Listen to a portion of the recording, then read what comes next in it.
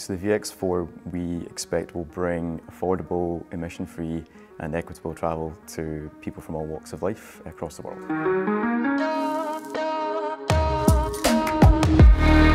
The Future of Flight Challenge is a Innovate UK funded project. Atkins have brought together partners that have expertise ranging from airspace management to eVTOL manufacture, ground infrastructure, and we've done this to create a proof of concept for advanced air mobility. The Advanced Air Mobility project brings together expertise from Cranfield and industries to develop key technologies and infrastructure that will help to accelerate commercial operations of electric aircraft and contribute to the UK net zero target by 2050.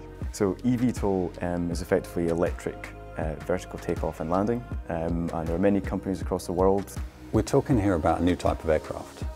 Yes, it may look like a helicopter. Yes, it may look a bit like a conventional aircraft with wings. But actually, yes, it's both of those, but no, it's neither of those. It behaves completely differently. It's a very different operating model. These aircraft are evolving very rapidly, and there are many different designs. So it would really revolutionise commuter transport. So when we look at the road infrastructure at the moment, it's busy, it's polluting. This new transport system offers a green, carbon-free alternative to using cars. So not only does it relieve some of the pressure on our existing infrastructure, it's fast, it's green, and very comfortable way to travel.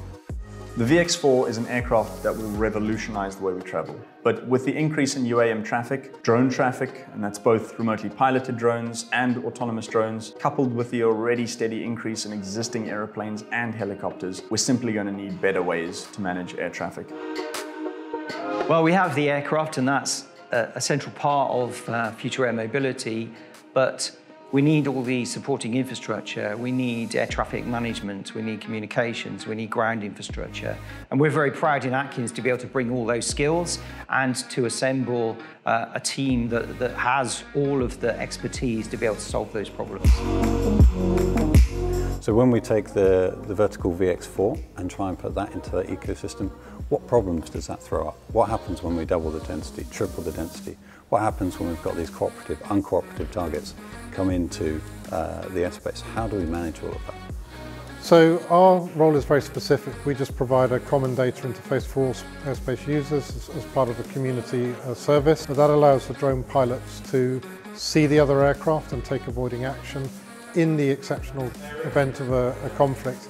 And this will be necessary because without it, the regulator's not going to allow drone flights beyond visual line of sight.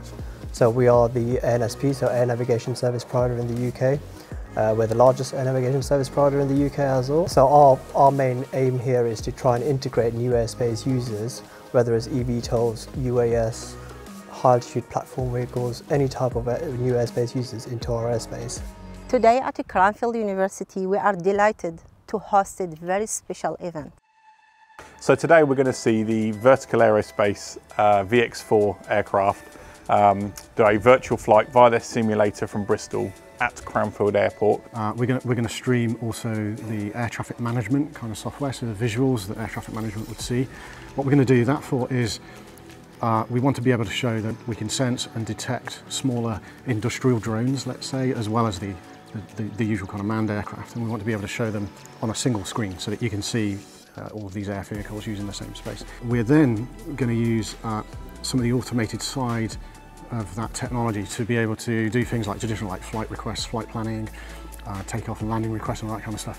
So the elements of the system all need to come together at the right time with the right level of maturity, and that's all about integration.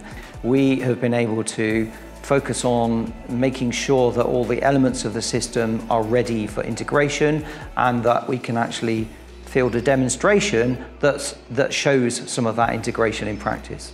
So today our pilot will submit a flight plan through Altitude Angel's Guardian system. This will be a flight plan that we know conflicts with other traffic. The system will then pick this up, it's going to reject it, and a new route is going to be suggested and accepted. Then the next feature to test will be the digital clearance. Conventionally, this would be done through voice communications over the radio with the control tower, but today this is going to be done digitally, again through the Guardian system. Once we're clear to take off, we'll then depart Cranfield out to the north, and a drone flying out in the real world will go rogue from its intended flight path, and it's going to fly into our flight path. Now that's going to trigger what we call a tactical deconfliction, and the Guardian system will kick in and tell the pilot to alter their course through the interface in the cockpit. Test run went very well. There's been a lot of hard work behind the scenes, everything integrated really well, and we even had some live telemetry from other aircraft interacting with us as well. Oh yeah, it's really cool. I mean, I'm a pilot, and this is such an exciting project for me, you know, personally, as well as being an aerospace systems engineer. So it's great. It's a rare thing in someone's career to be able to build a new transport system. It's never happened in my career before, and it probably never will again.